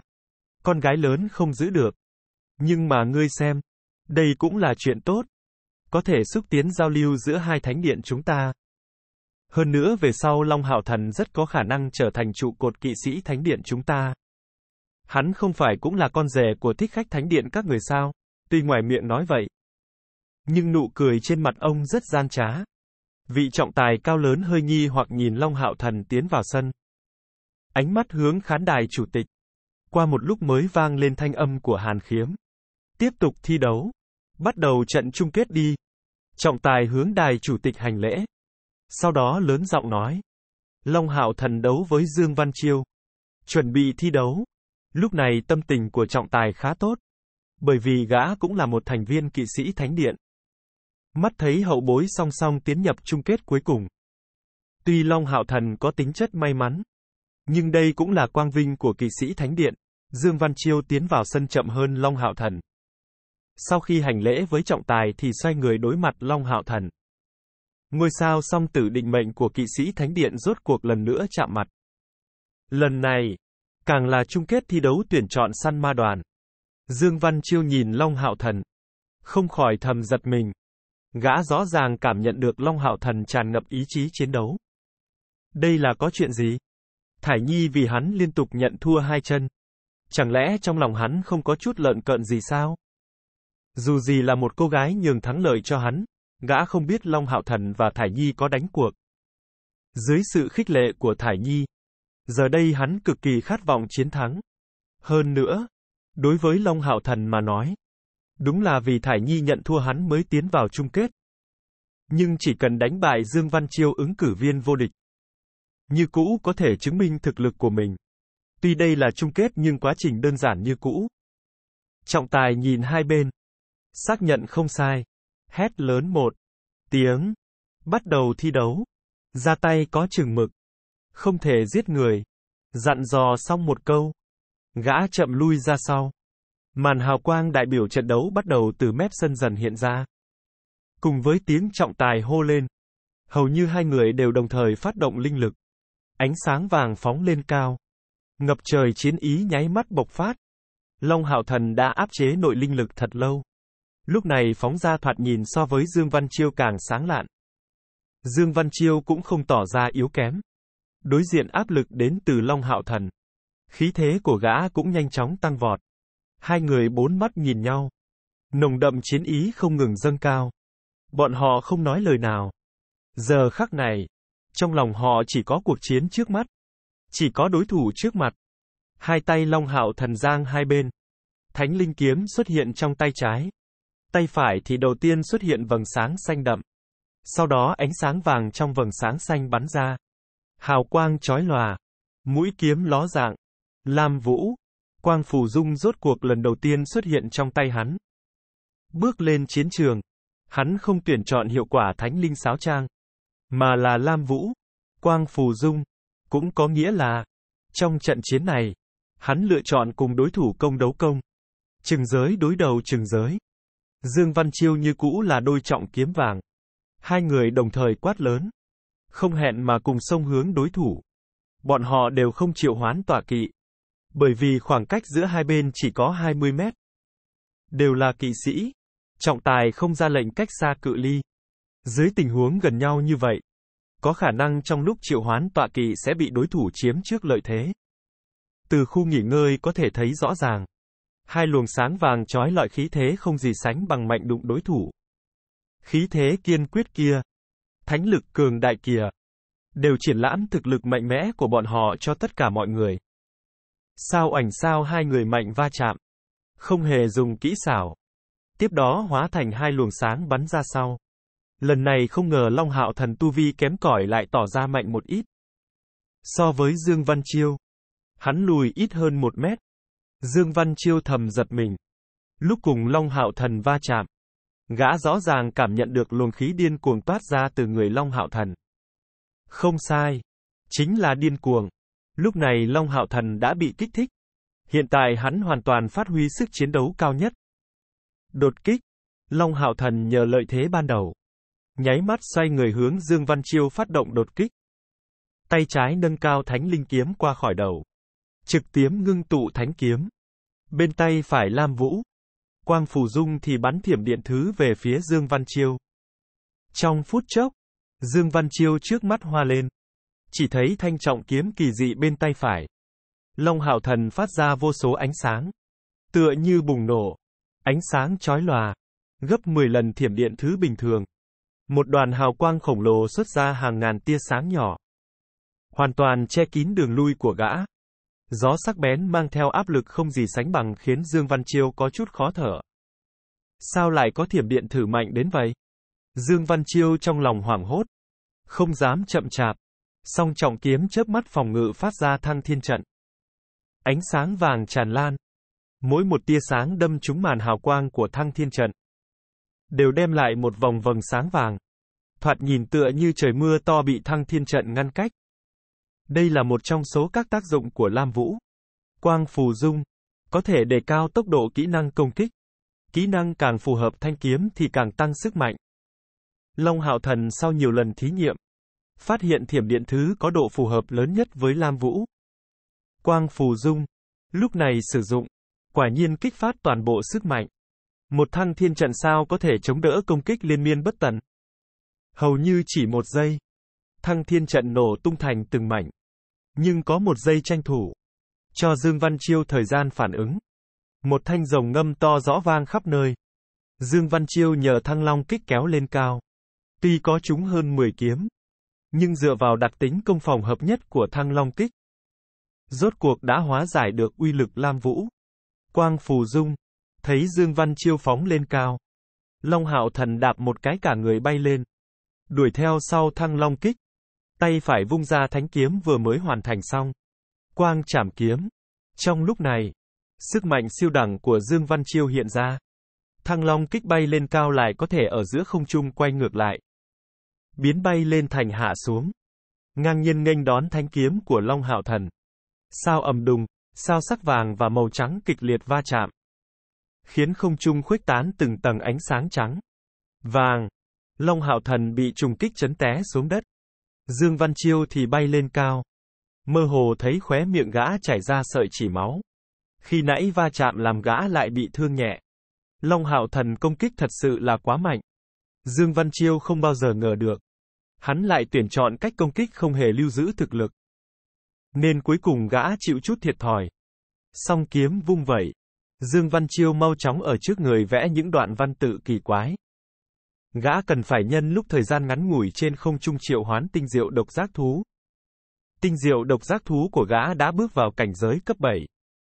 Tuy chỉ là mới đột phá không lâu, nhưng tại đẳng cấp thì vượt qua Hạo Nguyệt. Thêm vào độ phù hợp giữa gã và tinh diệu độc giác thú, còn có năng lực bay, nhất định có thể lấy lại ưu thế.